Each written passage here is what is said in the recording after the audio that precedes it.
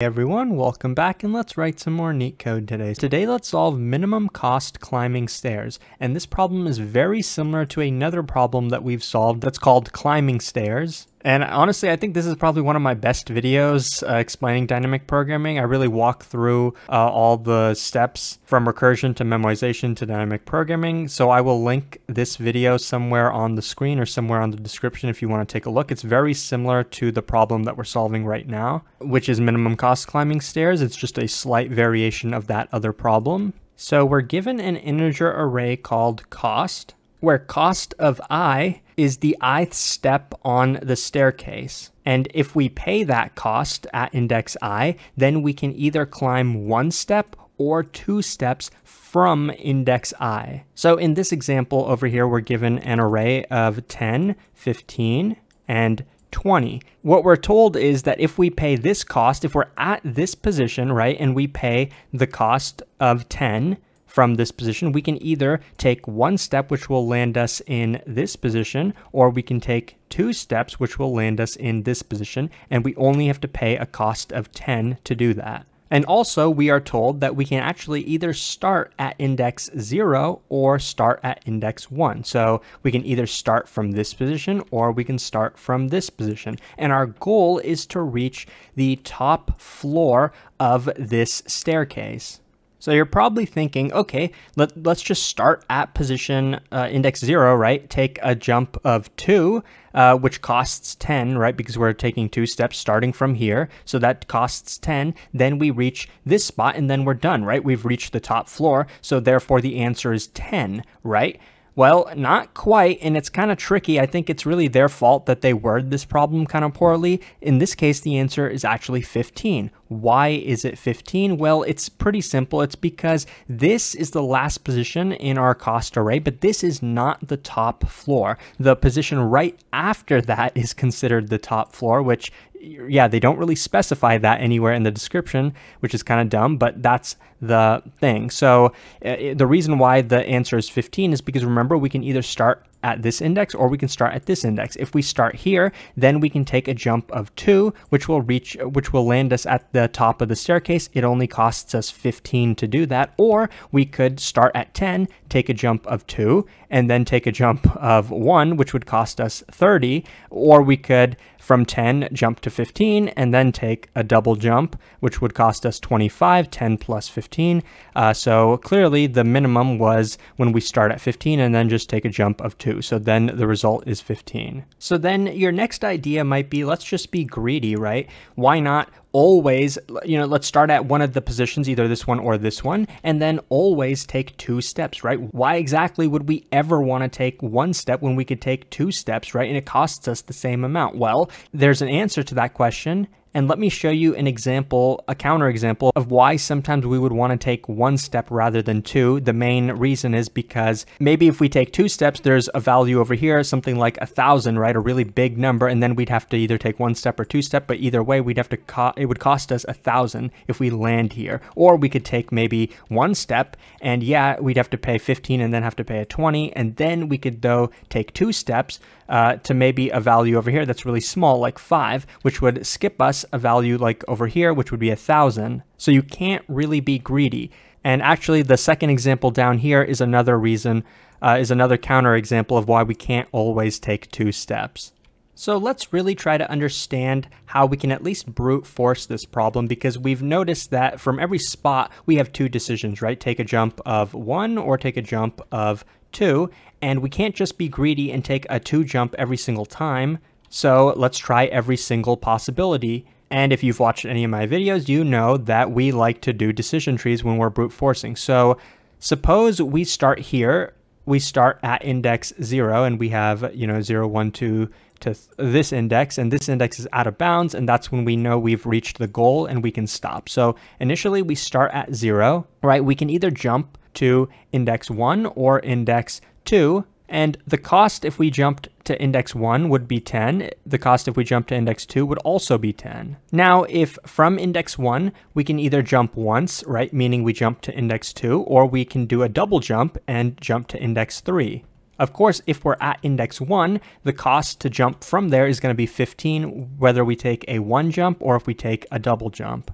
From index 2, we actually only have one choice. We can take a single jump, which will land us at index 3, which is actually out of bounds. If we take a double jump, we'll get to index 4, which doesn't really make any sense because that's also out of bounds. So in this case, the cost from jumping from index 2 is 20, so we can put that. Now, just so you know, once we reach index 3, which we already have done in 2 of our paths, as you can see, we can't really go any farther from here, right? So what we're going to say is, as we've stopped here, we want to know, okay, we reached the end, right? We want to know what was the minimum cost to reach this position. So one path, if we jump like this, the cost was 10 plus 15, which is 25, right? That's the total cost to reach this. Taking this path, it was 10 plus 20, which is larger. It took 30 to reach this spot. But we're not quite done yet. We know we can't go in this direction, so we're done here, but there's still one node in our decision tree that we can continue to traverse. So from index 2, we can take another single jump and then get to index 3. And of course, that's going to cost 20 to do that. And so the cost is 20. So you can already tell that this is definitely not the solution. This took about, 45 to reach index 3. So definitely not good. You can see there were 3 different ways for us to reach the goal. And among all of these, the minimum was 25. But remember, if we go back to the actual description, the answer to this problem was actually 15. So why didn't we end up with the correct answer? And it's pretty simple, because remember, we were allowed to start at index 0 or allowed to start at index 1. But clearly in this decision tree, we started at index 0. So don't we have to draw another entire decision tree starting at index 1? Well, if you're clever and you take a look at this picture, starting from index 1, don't we already have that entire decision tree? Just look over here, right? We started at index 1 here. Now we did do some work before we got to index 1, but can't we just pretend like that doesn't exist? Can't we just reuse this entire decision tree? Obviously, we'd have to modify the numbers a tiny bit, right? Because when we start from here, the cost so far is not 10, it's actually 0, because we're pretending like we actually started from here, right? And that will be easy to handle for us if we recursively implement this solution. So what I'm saying is, for us, if we started at 1, we'd put a path over here on the right and then get to 3, and the cost for that would be 15, not 25 as we have down here. And the other path where we go left, we go jump to position 2 and then jump to position 3, that would cost us 15 plus 20, which means the total would be 35 rather than 45, right? So not 45 over here, it would actually be 35. The main point of what I'm trying to show you is there's repeated work here, right? If we take this solution as it is, it's exponential because it's a decision tree. Each node is going to have 2 branches, right? Up to 2 branches. And we're going to keep doing that until we get to the base case, right? Which is index 3. So what's the possible height, the max height of this tree? Well, we could have a potential level for every single position in the input array, right? So the height of the tree is going to be n, which is equal to the length of the cost array, right? So n is equal to the length of the cost array, and we know that we could have 2 branches for every single node, so the time complexity comes to 2 to the power of n.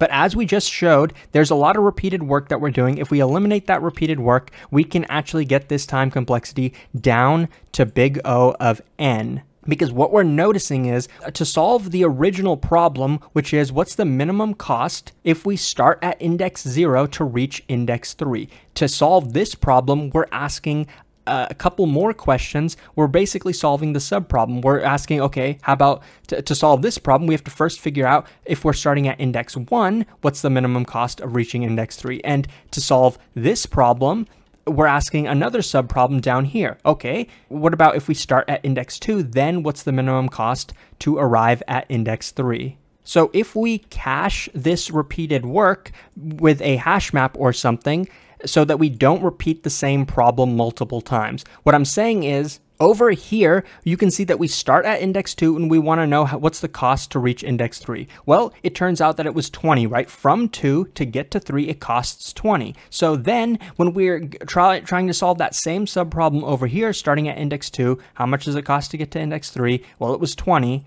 we don't actually have to run through that because we already solved that problem over here. Right, so that's the main idea of how we can get this to big O of n. The reason it's big O of n is because we have n subproblems. We're asking, okay, from index 0, how long does it take to get to 3? From index 1, how long does it take to get to 3? From index 2, how long does it take to get to 3? So that will be an O of 1 operation for each position in the array, which will be n time complexity. It'll also be O of n memory complexity. And if we take this idea of caching the recursive solution, we can actually get an iterative solution that I'm going to show you now, which will have the same time complexity and, pretty much the same memory complexity as well.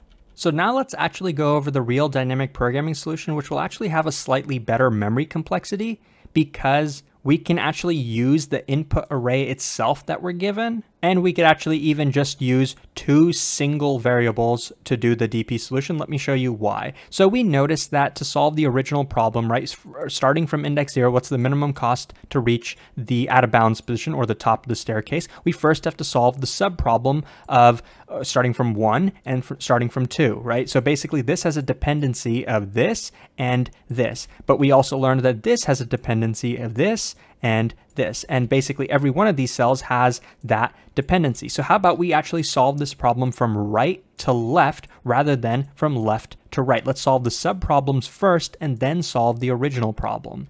Okay, so does that mean we're going to start from index 2? We want to know what's the cost for this to reach index 3? Well, it has 2 choices. It can do 1 jump or 2 jumps. The second jump doesn't do anything because it also goes out of bounds, right? The first jump will go out of bounds, so that's enough for us. And what's the cost to reach 3? Well, it's going to be just 20. Yes, that works, so we can just leave 20 here, right? So from index 2 to reach out of bounds, it takes 20. But what about from index 1? Now we kind of get into one of the more interesting cases, right? From here, we can also do a single jump. So then we're asking, okay, if we do a single jump, it'll obviously cost us 15 to do that single jump, but also the value that should be in this position is from index 2, how long does it take to reach index 3? Because then what we can say is, okay, for index 1 to reach index 3, we can just take 15, which was this jump, and then 20, which was the remainder, right? The remainder to reach index 3. So we can, in this position, we can put 15 plus 20. But hold on, because there's actually 2 paths, right?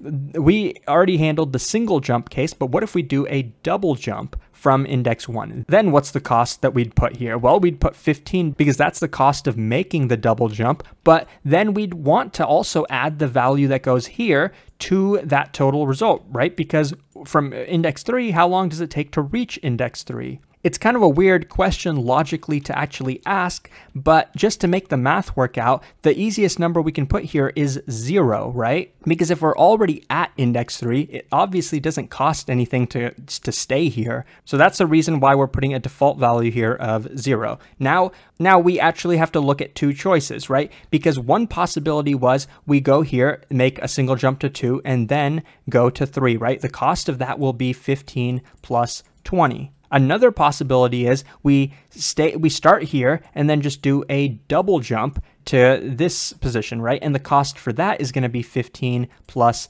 0 because there's a 0 here. So we want to take the minimum of both of these values. What's smaller, 35 or 15? Of course, 15 is smaller, so we're going to put the minimum of these 2 computations in this position. And the good thing is it's already 15. And last, we're going to start from index 0. We're going to see, okay, 10 plus the cost, 10 is the cost for making 1 jump. And then from here, from index 1, what would be the cost to do the remainder of reaching index 3? It's just going to be the value that's here, which is already 15. So 10 plus 15 is 25. That's one possibility. The second possibility would be making a double jump. So from here, a double jump, 10 plus 20, which is the value here, is 30, right? So we want to take the minimum of those 2 values. Of course, 25 is smaller than 30, so we put 25 in this position. So now in this array, every single index represents the entire cost it would take from this index to reach the end of the array, or the top of the staircase. From 2, it would be 20, from index 1, it would be 15, and from index 0, it would be 25. Now, what value do we actually want to return? Remember, we can only start at index 0 or index 1. We can't start at index 2, and we definitely can't start at the top of the staircase. So what we're going to return is just going to be what's the minimum of the first 2 values in this array. Of course, the minimum of these two is 15, so we can just return 15. As you can see, the time complexity was definitely big O of n. We just iterated through the array in reverse, and the memory complexity is technically big O of 1 because we're just using the input array itself. And you actually don't even need to use the input array. You don't need to write over the input array, because if you notice, as we go in reverse, this value only depends on the next 2 values, and this only depends on the next 2 values. So really, if you wanted to, you could just keep 2 variables in memory rather than even writing over the entire array. And then as you go in reverse order, you could update those variables to the correct values. But it's your choice of how you want to code it up. Speaking of code, now we can finally jump into the coding solution. Okay, so now let's jump into the code. And this is the same example that we were basically working on. And remember, what we wanted was to just have another extra 0 at the end of the array, just to make the math work out easily for us. So that's what we're going to do to this input array. We're just going to append a 0 value to it. And then we want to iterate through this array in reverse order, right? So what index are we going to start at? Well, in the drawing, I started at this index,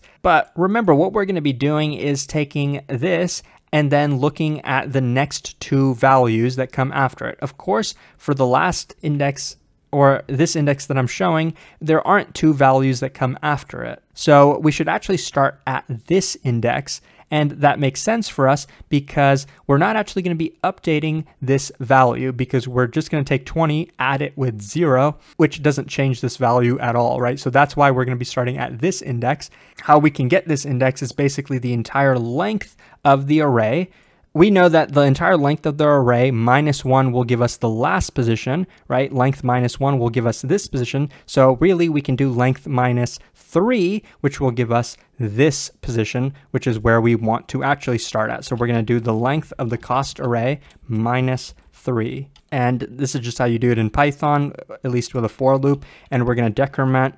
We're going to keep going all the way until we reach the beginning of the array, and we're going to decrement by 1 each time. If you're not familiar with Python, all we're doing is just iterating, starting at this position in reverse order from this array. So remember what we want to do for cost at index I. What we want to assign this to is really the minimum of cost of index I plus cost of index I plus 1, right? Because from here, if we make a single jump, we're going to land here. So we want to add the value at that position that we land at to the original position. The second choice is if we make a double jump. So I'm just going to copy and paste this because it's pretty similar. If we make a double jump, this is what the computation will be like: cost of I plus cost of I plus 2. But if you want to actually simplify this line of code, you can see that since both of these computations have cost of I as the first value, we can actually just remove cost of I from both of these and actually just take the minimum of these two and add it to the original value. So we can just change this line to this, right? Take the minimum of these two and add it to cost of I. Yeah, that's the entire code. Just iterate through it in reverse order, do the computation, and then the only thing you have to return is the minimum of the first 2 values of cost of I. So cost of 0 and cost of index 1. And the main reason that this works is because we're guaranteed that the cost array is going to have at least 2 values. If we weren't guaranteed that, then we couldn't necessarily do this line over here. But let's run it to make sure that it works. Let me just delete this first line up above so we don't get any errors. And as you can see on the left, yes, the solution works and it's pretty efficient. So I hope that this was helpful. If it was, please like and subscribe. It supports the channel a lot. Consider checking out my Patreon where you can further support the channel if you would like. And hopefully I'll see you pretty soon. Thanks for watching.